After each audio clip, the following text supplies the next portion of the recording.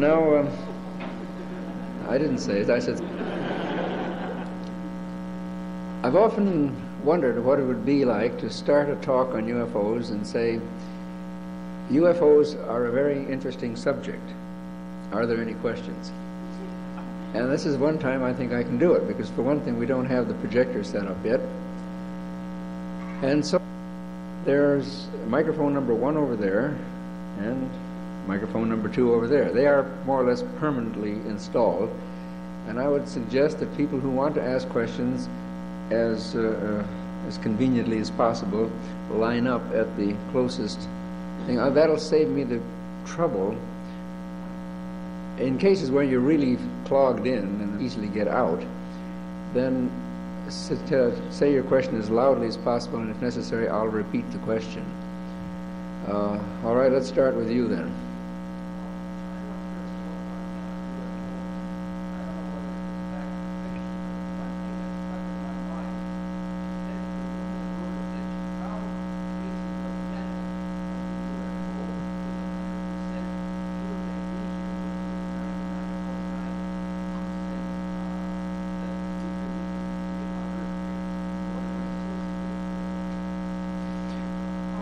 All right, should I repeat the question? Did most of you hear it?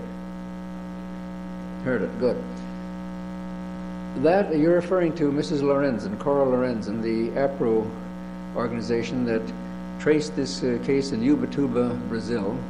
The story is that one of the natives saw a UFO come crashing down, and in the shallow water at the side of the lake, some of the pieces of it were recovered, and when the pieces that came back to the United States were analyzed, they were indeed very purity magnesium. The significance ascribed to that was that we didn't know how, our technology didn't know how to make magnesium that perfect, that pure. But it's turned out that that isn't quite the case. The Dow Chemical people later, see this, anybody know when the Ubatuba was? Was it 1952? 54? Certainly by 1960, I believe, the Dow Chemical was turning out magnesium of that purity. Now, if that really was a part of it and was not planted later and really was found in 1954 or whenever it was, significance, because it would indicate that here was something that was elsewhere. However, the Condon Committee looked at that and found that while it was quite pure, it compared favorably with the Dow Chemical. However, APRO then pointed out, and I think correctly, that the impurities in the Ubatuba sample and the impurities in the Dow Chemical were not the same. I don't really know what significance to ascribe to that. That seems to me down to the hair-splitting stage. I think the real issue is, was this sample planted later, or was it the original thing?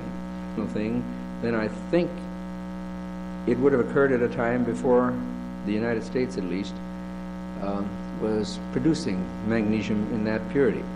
And of course, the significance of that would be that it would have had to have come from someplace else. Now let's see, who's at the, anyone at the mic? Let's try microphone 2. Let's try. Well, I'll just shout. All right, that's a good idea. On? Yeah, recently I saw on Front Page Challenge a man was interviewed in the States somewhere. It had happened. He'd been kidnapped by a flying saucer for about a week, and he had 5 companions, and the police were holding them or questioning them pretty quite a while, and up again. Now the panelists on Front Page Challenge kind of poked fun at him. They didn't believe the story, and I wonder. I think you know the situation. I just forget the man's name. Could you tell me the latest developments on that case?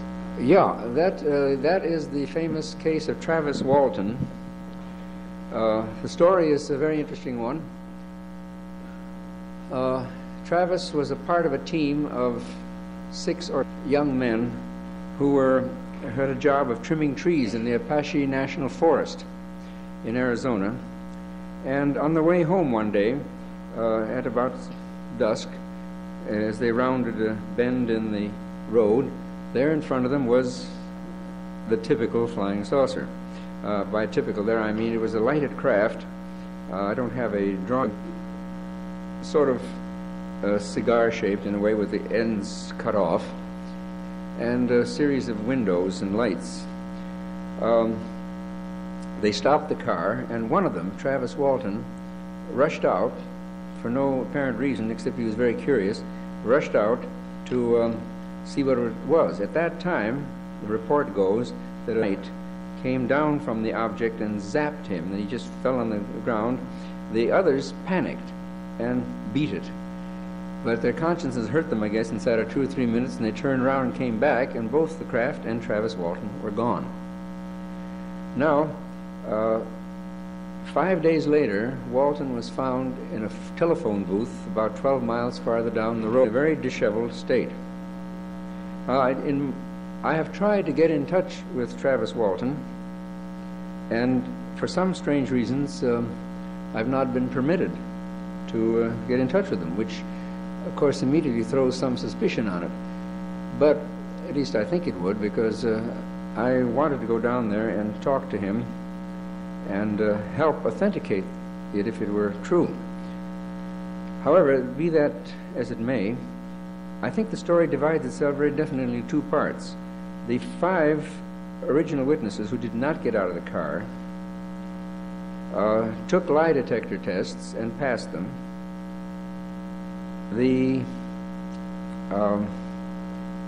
Furthermore, the sighting is typical of the sightings of that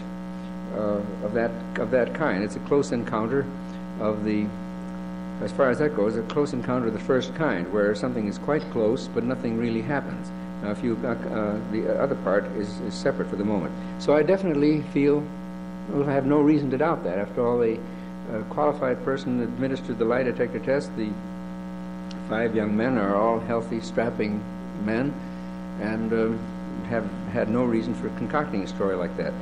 The Travis Walton abduction case, he says that he was taken aboard, given medical tests, and then deposited back 5 days later.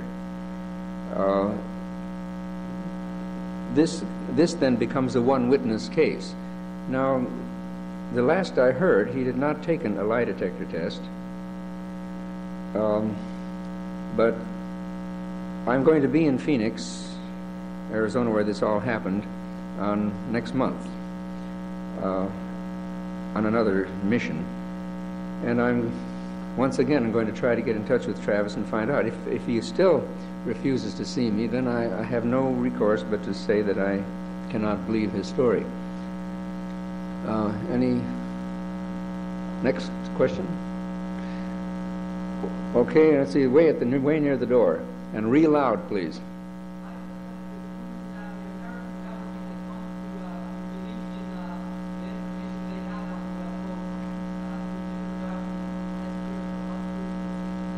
Well, the Blue Book files are going to be released next month in microfilm form. If you want them, the microfilms will cost $15,000.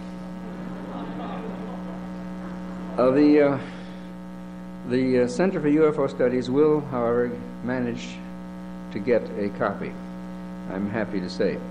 Now, the rest of the situation of releasing things, there was rumors that the U.S. government was relaxing and letting things leak out. Well, in a sense, that is true. For instance, when the motion picture or the TV documentary UFOs Past, Present, and Future was made, they allowed filming at Holloman Air Force Base, which ordinarily wouldn't have been done. They allowed the film crew, and I happen to know this because my son was a member of the film crew, they sort of gave them the red carpet treatment, which was unusual, really. However, as far as any real disclosures, like now it can all be told, I don't think so. Let's try this. How is that mic working, or you're having fun with it anyway?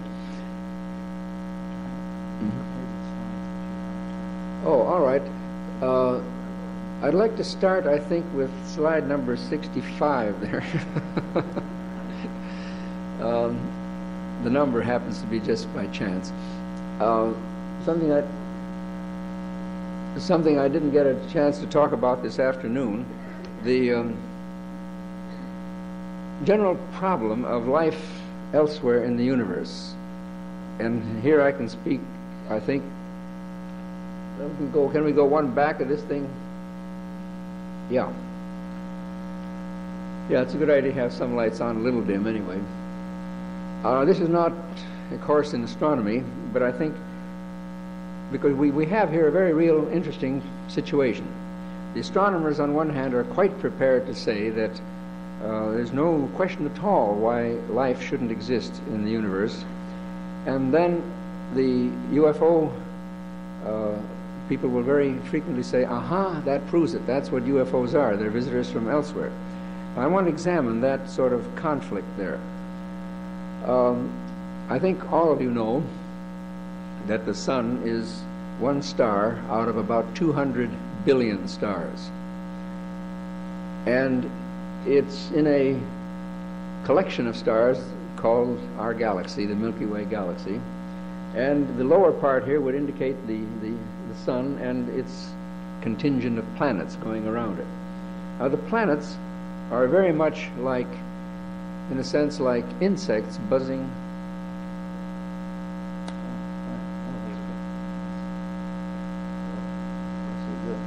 What is this? The rest of it carves me apart. I guess the other direction. Pointed that direction. Maybe I've got it wrong. Maybe that's the. Oh. Yeah. Yeah, I think this one simply tells you that it's on. I don't have my lead DVDs on.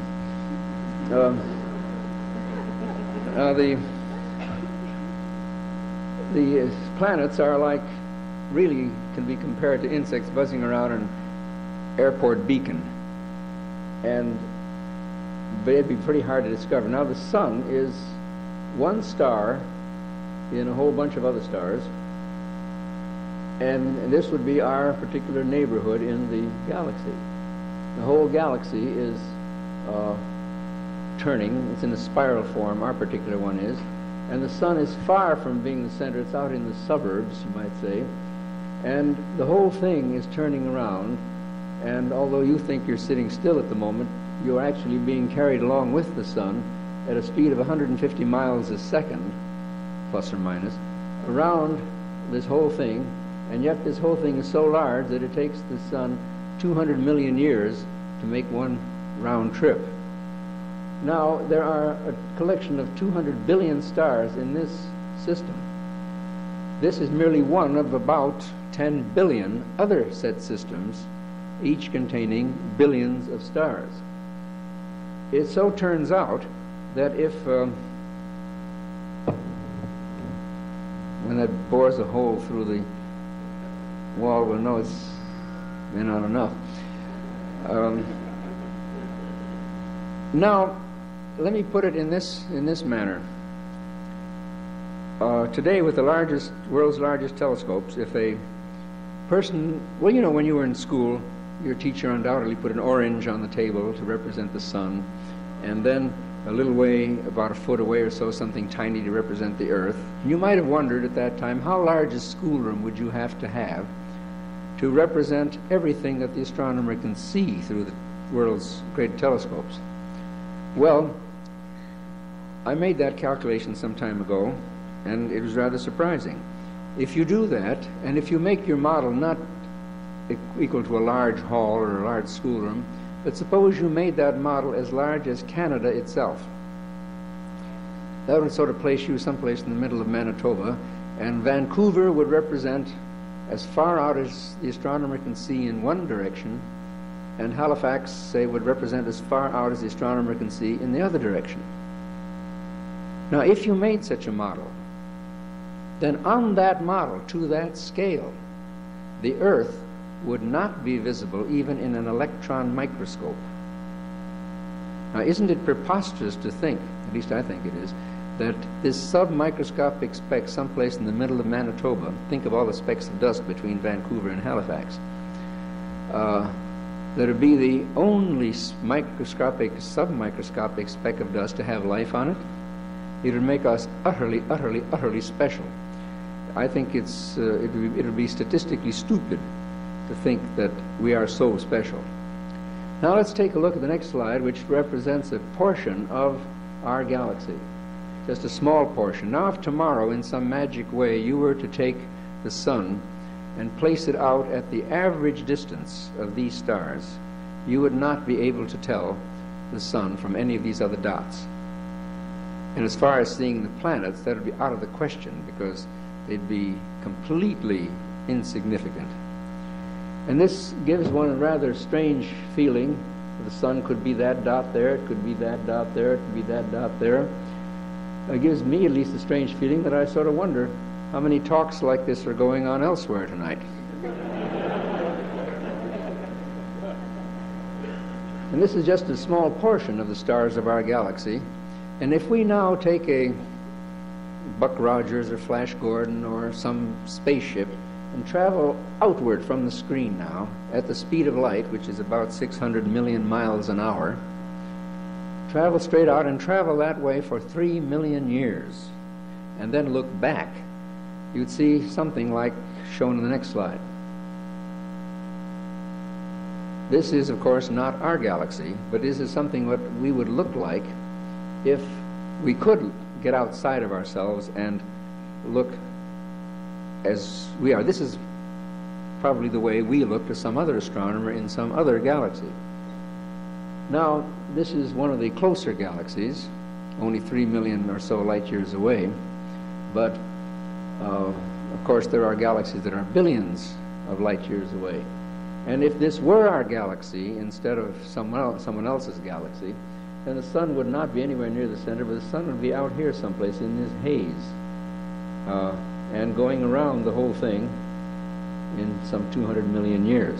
So I think you begin to see why the idea of life elsewhere in the universe is not only logical, but by all common sense reasoning, it seems idiotic for us to consider ourselves the highest intelligences in the universe. So we could have the lights on temporarily again, or we can leave that on. It's a nice picture.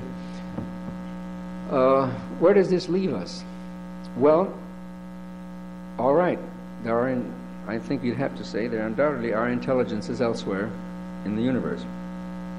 Does this or does this not have anything to do with UFOs? Well, I can argue like a debater. I can build up a good case for saying yes and a very good case for saying no. Let's take the case for saying no first.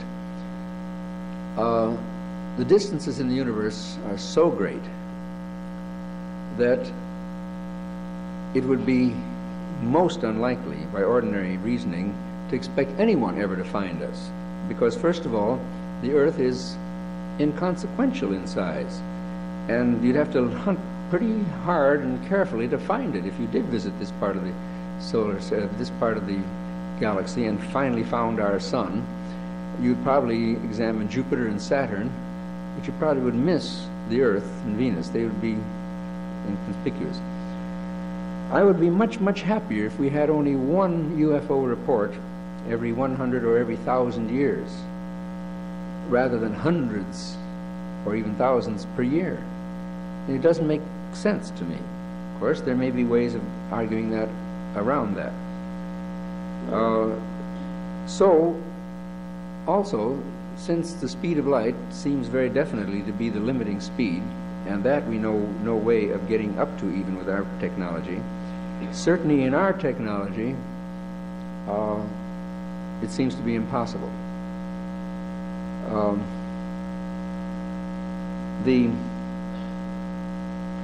However, if you want to argue the other side of the question, just for fun of it, as a sort of a mental exercise, let's argue and see what the other side of the coin might be.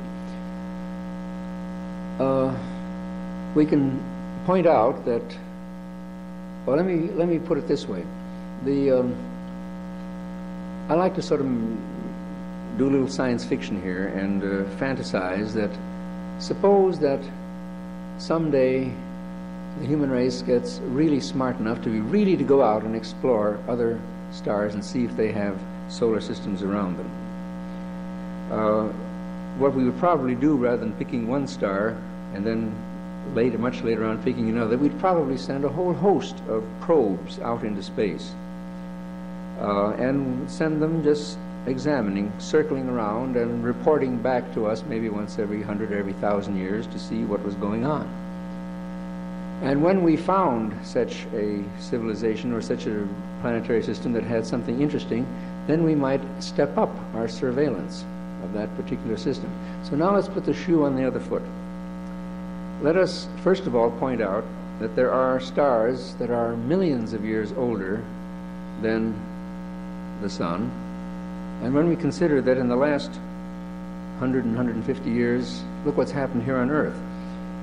We've gone from the covered wagon to the 747 in just about 150 years, and gone from the Wright brothers and Kitty Hawk to the moon in just 70 years. Let us suppose we have the shoe on the other foot, and some other civilization, much more advanced than we are, had maybe 500,000 years ago put such a probe into the solar system. It's going around, and every 1,000 years reporting back to home base. Nothing new going on. The human race is still procreating and fighting wars. 1,000 years later, the report, same thing, procreating and fighting wars. But all of a sudden, the last report, since these reports are only 1,000 years apart, would have had a different story. Suddenly, the human race has become interesting to intelligences elsewhere. In a relatively short time, they've gone, as I said, to this covered wagon, the 747, to the moon, gone to the space age, nuclear energy, computers, miniaturization, medical progress, every field. I mean, if you were some disembodied intelligence or maybe embodied intelligence elsewhere, you wouldn't have paid much attention to the human race in the last many, many thousands of years, but now suddenly the human race has become interesting. In the same sense that if we made periodic visits to Australia, we wouldn't pay much attention to colonies of kangaroos, but if one day our report came back that the kangaroos had built a 747, we'd suddenly get interested in those kangaroos. Now, if you want to argue that way, I said this is science fiction.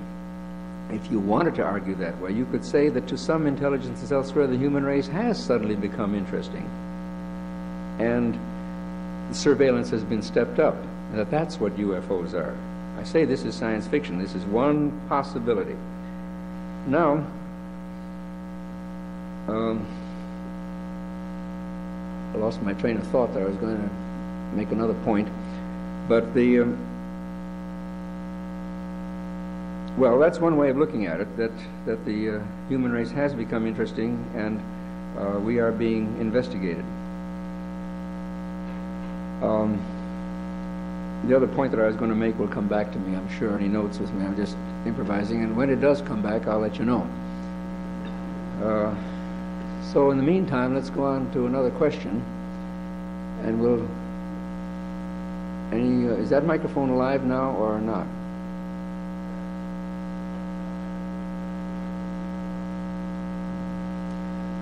What method of investigation, I don't want to say just I use, I mean the people associated with me. Any good investigator, I will generally, first of all, he should be an investigator and not a lecturer. He should not go out and try to tell people what they've seen or interpose his ideas on them. He should really be an investigator and listen to what they have to say, and never ask leading questions. For instance, one never says, did it have sharp edges? You say, did it have sharp edges? Were the edges sharp or were they fuzzy? Or did it ever pass in front of something or did it pass in back of something? In other words, always give them a choice. And one thing that I frequently do is to say, in recounting the thing, I'll say, I'll deliberately make some misstatements. I'll say, let me see if I got this straight. Then I'll repeat their story, but deliberately making one or two obviously incorrect statements. If they stop me and say, oh, no, that wasn't that way, it was this way, then that's a point in their favor. if they just let me go on, or isn't that what you meant?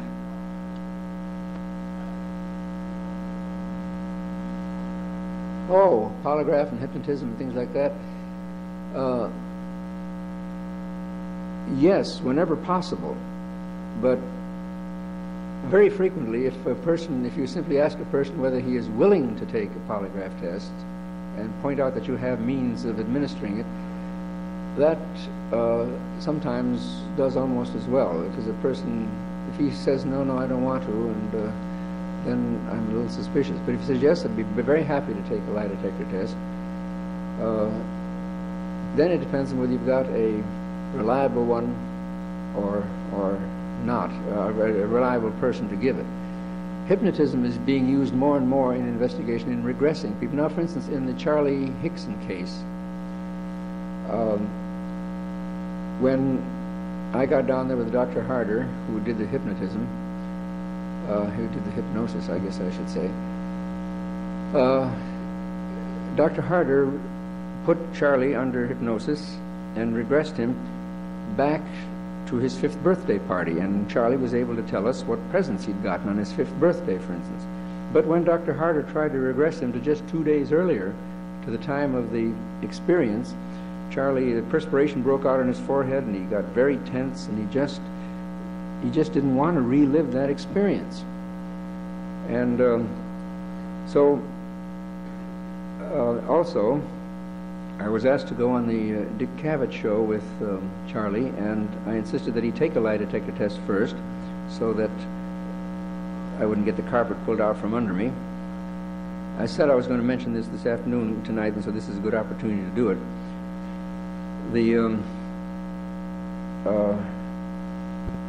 Also, Sheriff Diamond had left the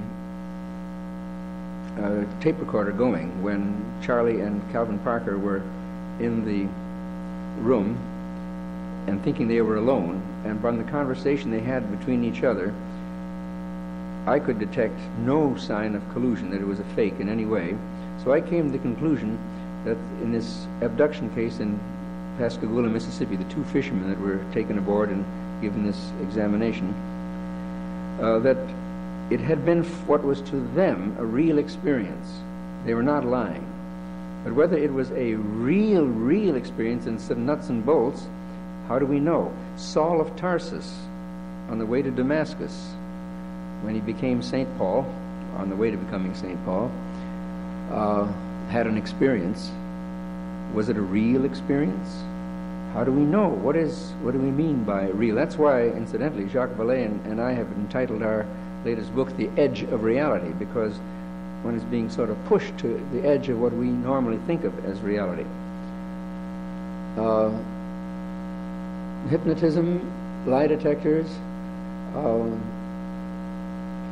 that's really about all. I generally try to have a psychologist who's used to personality quirks talk with the person and tell me whether he thinks this person has some troubles, and also try to look into his past, see whether he has what sort of a medical history he has, and so forth. But you can't pry too much into a person's private life. It becomes a little invasion of privacy sort of thing. Well, I think we've kicked that one around enough, yes? What percentage of the people you've interviewed have refused to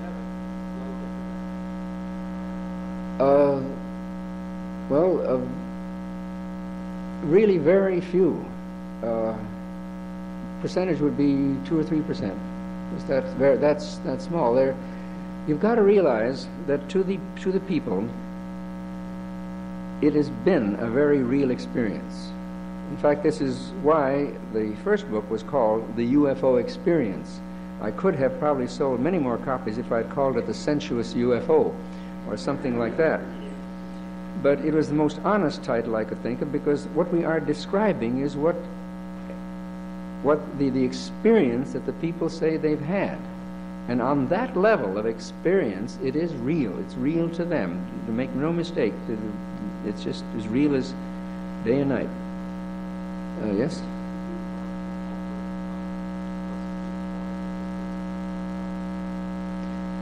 Could I recall some of the most unusual cases I've come across?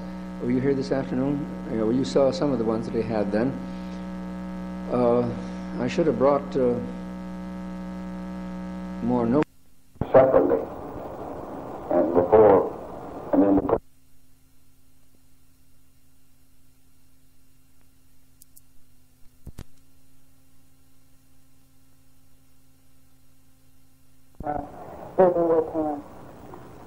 it's costing me a lot of time. Lonnie Zamora was a typical cop. In fact, he complained to me after it was all over that his experience had kept him from getting his quota of speeders that day. He's a burly, brusque sort of cop that I'd hate to get stopped by. And he was out, as you might expect, chasing a speeder out south of Socorro, New Mexico, when he saw, descending from the sky, an object and then a very loud noise. Since he knew there was a dynamite shack out in that area, he was afraid that something was wrong there, so he let the speeder go, which was out of character for him, and he went off across the mesquite and over very, very rough terrain. And in the distance, he could see what at first he thought was an upturned, an automobile turned end on, like so. And he saw 3 white-clad figures around it. He then radioed in, asking for help. And if it hadn't been for the fact that Sergeant Chavez was at the station then, on the way out took the wrong turn, this thing would have been a 2-witness case.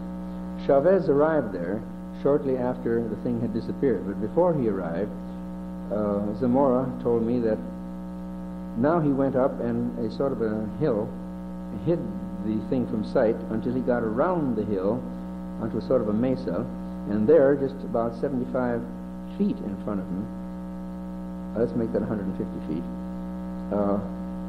was this object. It was now horizontal, an egg-shaped object standing on 4 feet, actually, and started to approach it. He started to approach. I went and he reenacted this whole thing with me. I always like to reenact the crime. I don't like to investigate cases in a person's living room, having them tell me what happened. I want to go right to the place where they say it happened, and preferably at the same time of day or night, and have them go through the thing. Well, we did this with Zamora, and he went through the case. He showed where his patrol car had been parked. He'd walked down toward the object. It was in sort of a gully. He was about a quarter way down when he heard a loud noise inside, and he thought the thing was going to explode. So he turned tail, and he went through the whole thing for me. He ran up as much as he could, and in going around the car just to seek protection, he hit his leg against the rear fender, and his glasses were sent sprawling around, and he continued on, and he showed me how he then crouched down and looking backward this way, shielding his eyes for thinking there had been an explosion. He saw the thing slowly rise and then go horizontally down what he called 6 Mile Canyon, and it was gone. Within 2 minutes, Sergeant Chavez showed up, and the first remarks that Chavez made to Lonnie Zamora was, "Lonnie, what's the matter? You look like you've seen the devil." And Lonnie said, "Oh, maybe I have." And the first thing that Lonnie wanted to do was to go see his priest. Now, Chavez went down. Lonnie would not go down near there, but Chavez went down and told me he found 4 holes where the thing had ostensibly been resting. There were some of the bushes were still smoldering, and we have pictures and casts and measurements and so forth of all that. Well, that is a case that has been, it's a classic, has never been disproved, and one that's occurred rather recently in Bergen, New Jersey. It occurred last August. It's a very interesting story because the principal witness, there are 2 witnesses, completely independent, by the way. One of them runs a liquor store. The 72-year-old man who runs a little competition there, liquor store in Greenwich Village, and it's his practice at about midnight to shut down the store, stay an hour or two to do his books and so forth, and then he heads off to New Jersey, and his path is the same. He always cuts across a little park, stops at an all-night delicatessen, picks up a couple of sandwiches, takes them to his brother's house, and they recount the day's events about 3 o'clock in the morning over some sandwiches. A horrible way of getting indigestion, but he's been doing it successfully. But this night, as he started to cut across the park, having been doing this night after night after night for years, he said that a brilliantly illuminated object came down, he says, over my left shoulder, meaning down over the car, landed in the park, and suddenly a ladder or something lowered, and 8 or 9, he wasn't sure the exact number, creatures came out, and it reminded him of a Marines taking a beachhead. They came out very as though they had a job to do, came out with little instruments, dug holes, pulled the stuff out, put them into bags, got back aboard, and went off. The whole thing lasted only a few minutes. Well, he was so scared that he didn't bother stopping at the delicatessen store that night. And he said he went right home and pulled the covers over his head. These things have to...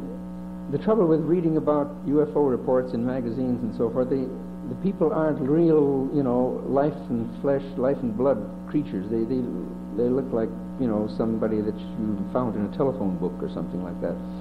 But when you actually go out and interrogate people, and you see this living flesh and blood person in front of you, obviously as far as you know, in good sense, in control of himself, telling you these incredible stories, time and again I've said to myself, well, why is this person here telling me this incredible tale? Surely he must think that I may think he's a complete nut. But they still go ahead and tell it anyway. But what happened here then is that he went back the next day and found the holes. And he said, it was just like when you pinch yourself to see whether you're awake. He said, when I put my hand in those holes, he said it was the whole reality of the thing came back to him. There were the holes. Well, at the same time, the night before when this was going on, there is across the park is not a large one, it's just a small little park, but at the edge of the park, I might really call it a parklet, there is an apartment house, very fancy apartment house called the Stonehenge Apartments. And sort of a large circular sort of thing with very nice big picture windows in the first floor. That's important. The night guard was on, the night doorman was on duty, and he looks over to toward the park, and suddenly sees, and the times agree, by the way, sees this very bright light coming down. He did not see the creatures. He was too far away to see the creatures, but he saw the light. He runs over to pick up the telephone to call the police. At that time, his front big picture window shatters. The times agree. So what do you do with a case like that? The people are of... there are no great shakes in intellectual prowess, but all the indications are that they're completely honest. They had no possible reason for making up a story, and they did not know each other. This doorman, in fact, had ceased being the doorman. There was a new doorman, but only because the investigator was very good with Ted Blocher, was persistent. He found out the address of the former doorman, trailed him to where he now lives in New Jersey, and didn't tell him about the other fellow at all, and got this other story. So there's a good example of a weird case, an incredible case, with independent witnesses. You finally come to the point that you've got to make the choice of saying, well, either all these people are liars or fools, or something is going on. And I have had to come to the conclusion in my own thinking that something is really going on. Yes? Well, these occurred long after the Condon report. The Condon report would be the subject of a lecture in itself. But I think everybody should read the Condon report if they can get it, because it's a darn good report. If you make sure that you read it backwards. you must not read and then stop with the summary in the front part, which is written by Dr. Condon. I think it's a little blasphemous, perhaps, or not blasphemous, but not properly respectful of the dead, perhaps, but I honestly don't believe that Condon ever read the full report. Because he, and this is not just my own opinion, but the American Institute of Aeronautics and Astronautics appointed a committee to look at the Condon report, and Dr. Sturrock at Stanford also made a separate review, and they both came to the same conclusion that Dr. Condon's summary did not reflect the contents, the full contents of the report. If you really read the report from cover to cover, you will see, first of all, you'll see that a third of the cases were never solved. Many of the cases that were included, I would never have included to begin with, because they were obviously lens flares or balloons. I wouldn't have wasted any time on it. The really interesting cases, they did not solve. So, it constitutes, in the course that I'm now teaching at Northwestern on UFOs, the Condon report is required reading. They investigated a total, I think, of 91 reports all told. Some would be called good at that time. They didn't investigate the Socorro case. They wanted current cases. At the time that they were investigating, there was a whole big wave of UFO sightings going on in Spain, but they didn't want to take anything but U.S. reports. So they limited their sample. But despite that, it's still a good report. Yeah, the question is, the comment is that hasn't the Condon report turned off a lot of people? That is the common statement. I will say, if I go someplace, then people will say, well, but that's certainly been settled. The Condon committee settled all that.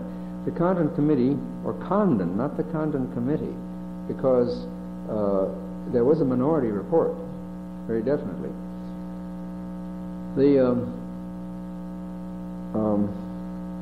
Condon report, or Condon's own report, essentially, was an attempt to give a $500,000 burial to the subject, but the subject certainly didn't stay buried. In fact, it was because the Condon committee made that decision, and the Air Force used that to get out of the thing. And when the big wave of sightings occurred in 1973 in the United States, in the southeastern states especially, just nobody was minding the store. There was no one to do anything about it. And that is the time that the Center for UFO Studies was formed. I might as well tell you very briefly that story, because I think it's interesting. For many years, people like Jacques Vallée and I and Saunders and many others had been meeting more or less privately, clandestinely, to discuss the UFO situation, but not openly. And we sort of jokingly called ourselves the Invisible College. That is a very honorable term, honorable history, because way back in the 17th century, when scientists themselves were suspected of being in league with the devil, they had to meet in back rooms of taverns and go down dark alleys to discuss their experiments, and they called themselves the Invisible College. And it wasn't until Charles II, in 1666, I believe it was, created the Royal Society in England, that science became respectable. And then the Invisible College could become visible. And so, in 1973, we decided that our Invisible College should become visible, and we created the Center for UFO Studies. Now, that's a rather long statement. I'm going to try to make my answers much, much shorter. Yes?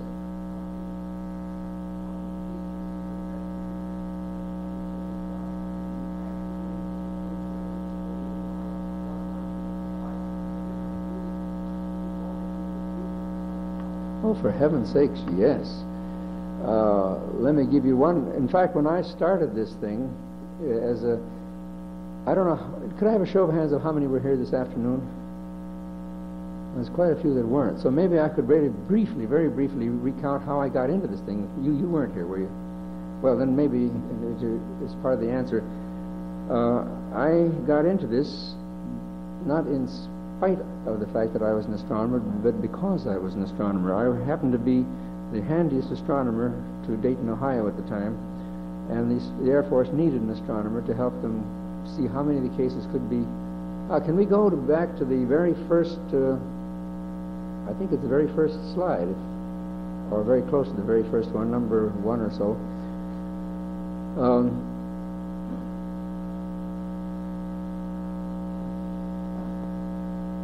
Way back, you'll have to switch it to. That's it, fine.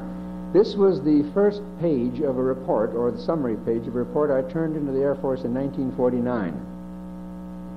Now I can finally use this thing. My job with the Air Force, which started in 1948, was to see how many of the cases could be described astronomically. And you see about a third, if you stretch things, could be called astronomical. Let me give you one example of one of the astronomical ones.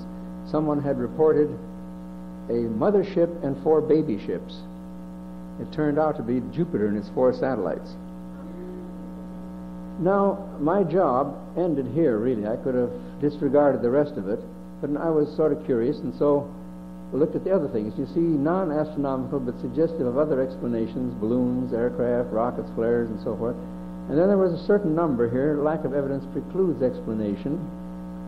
And but look at 3B. Evidence offered suggests no explanation. Only 20%, or 1 out of 5. And that holds still today. When you look and somebody tells you about a UFO, or you read about it in the newspaper, really the chances are still 4 out of 5 that it is explainable. Now, some of you may be aware that the Air Force said that it wasn't 20%, but they explained everything but 2 or 3%. Well, they did their statistics in a most amazing and amusing way. They would have light. Well, aircraft have lights, therefore they would say probable aircraft or possible aircraft, or probable balloon or possible balloon, so forth. At the end of the year, when the statistics were gathered, those little words, probable and possible, were dropped. Even a possible aircraft became an aircraft. And that is how they got there. I was there, I saw it. I used to argue with them that this was not good statistics. Oh, they said, we can't have that many different categories. In the middle, you know, if you look in the dictionary, and some dictionaries anyway, under intelligence, you'll find 3 listings: human, animal, and military.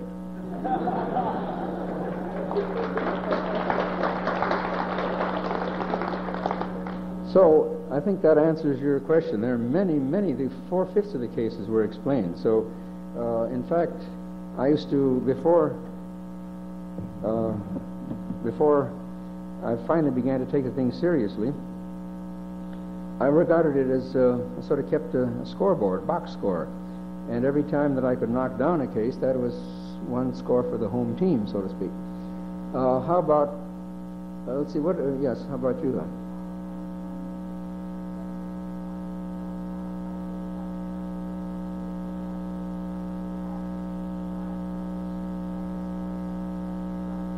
Well, the star map, the Betty Hill Marjorie Fish star map.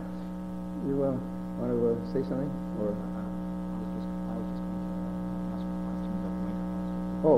Why don't you ask the questions at the microphone? Okay. I was just going to ask for questions at the microphone.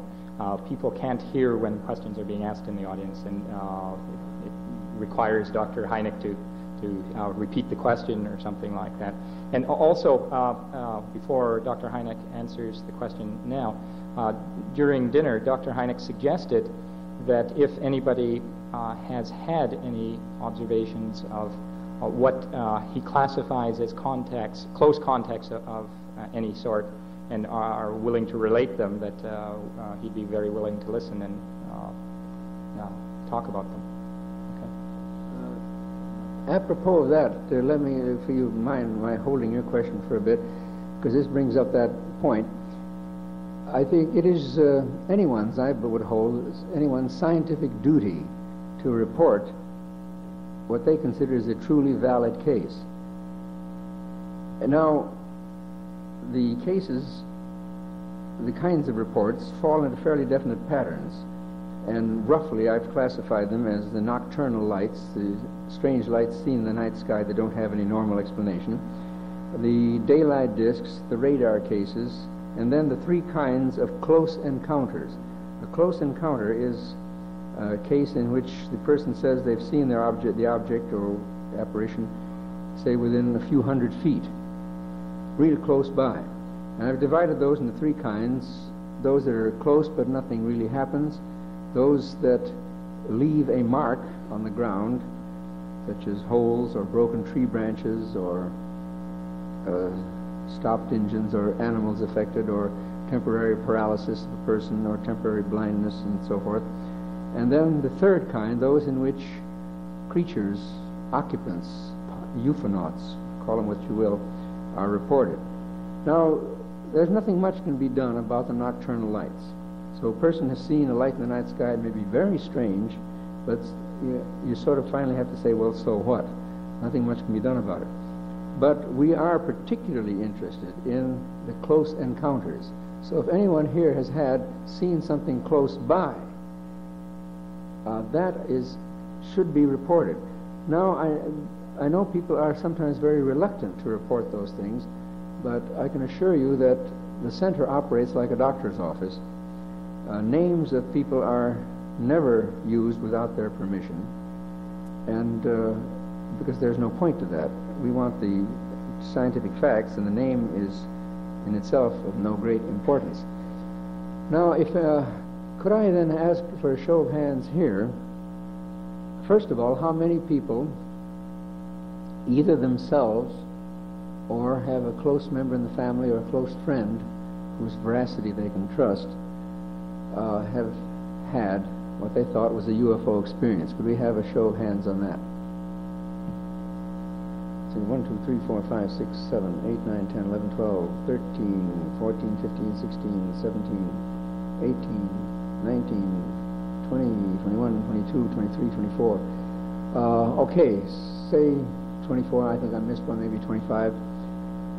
Now, of those, how many were close encounters, in the sense that they were, let's be generous, say within 1,000 feet? Can I have now a show of hands? 1,000 feet, yeah. Half a mile, that wouldn't count as a half a mile would no longer count as a close encounter unless it was so big that you could see a great deal of detail. How many, who raised their hands on the close encounter that could? You did, and 2 there, 3, 4, 5, 6. Would you be willing to report that in writing to me? Would any of you be willing, now in this friendly audience, to give us a quick synopsis of what you saw? It's sometimes embarrassing to do that, but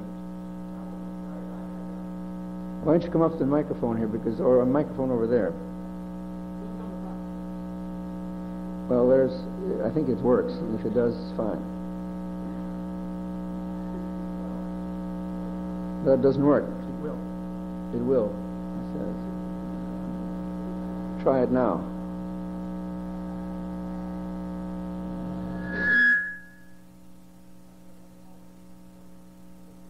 Yeah, we better come up front here. We need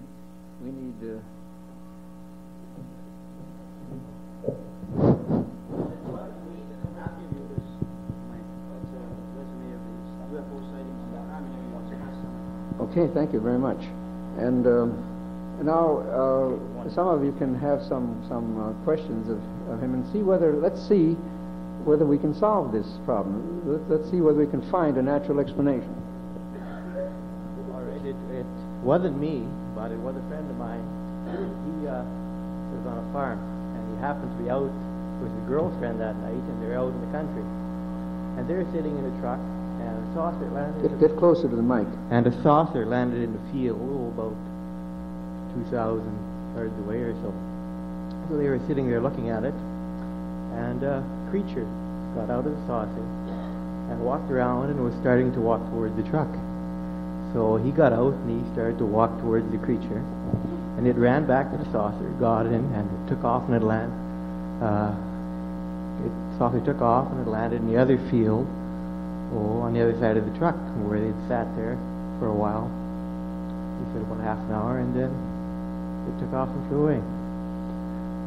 Now, was that reported officially to anybody? It was reported to officially because the RCMP from Ottawa came down and they took reports from him. Who came down? The RCMP. Oh, the RCMP came down. Yeah. And you don't know what they did with the report, though? I don't know what they did. Did the RCMP take it seriously, or did they think it was a bunch of Well, junk? it must have been because they came down from Ottawa to see him. Uh-huh. All right. Do you have a written account of any place? No.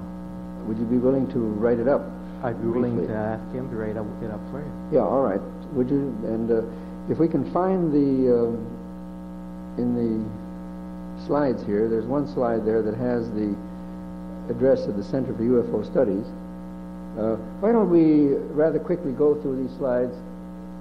What we did here this afternoon, I'm not going to go through it again, but very, very briefly, we started out by talking about some of the IFOs, things that are mistakes, that are sometimes regarded as UFOs. Here's a searchlight, the next one.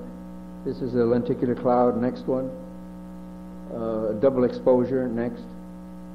An astronomical thing, the full moon, a fake, a out of focus photograph of a banana split sundae. Now we'll go. This was the case in Saskatchewan. Let's keep through that.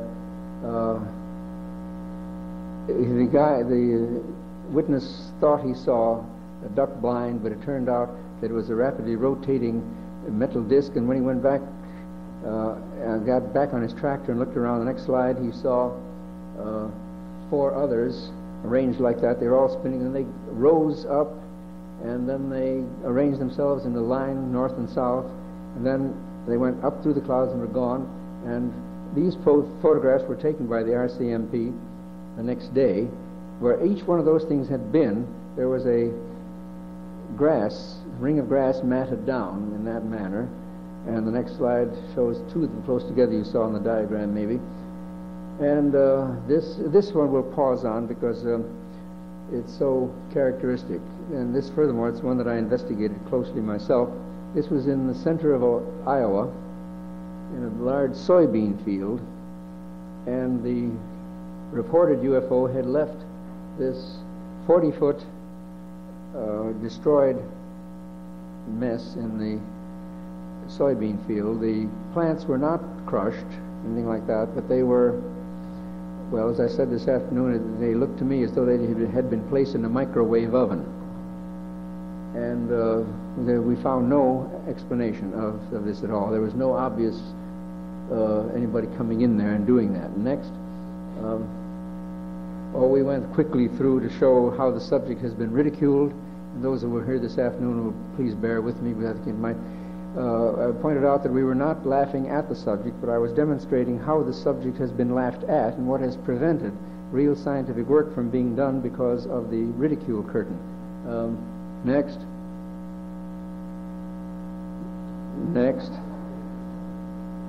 Somehow I pictured my first ride in a UFO rather differently, in a flying saucer rather differently.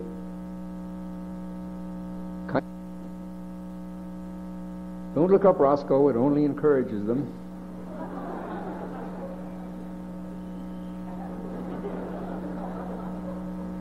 We come in peace and bring bright trinkets. I just shook his hand and he was sick.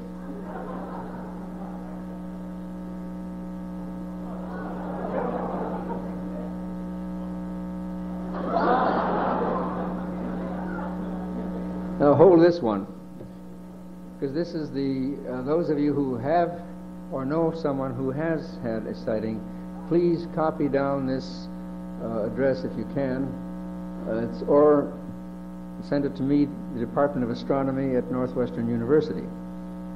And the center exists for 3 purposes. One is to do scientific work on the subject. One is to receive reports with the assurance that the person's name will not be used and they will not be ridiculed. And the third, and a very important one, is an educational one. One of these last 2 slides of the I was seduced by a flying saucer, and a flying saucer saved my virginity, sort of things, illustrates how many people, especially kids today, have to get their information about UFOs. I get lots of letters from kids in high school and grammar school saying, I'm doing a special report on UFOs. Please send me all the information you have. Would they, instead of, they have to go to the tabloids and to the pulp magazines and things like that to get the information. There should be some real source of good, solid information. And that's what the center is trying to do. And as I said this afternoon, I'm going to say it again, one of the things that I hope will result from my visit here and later in the month to Toronto is that a similar coalition of serious investigators in Canada will take place, and there will be a center, a Canadian Center for UFO Studies, which will cooperate, I hope, with the United States organizations.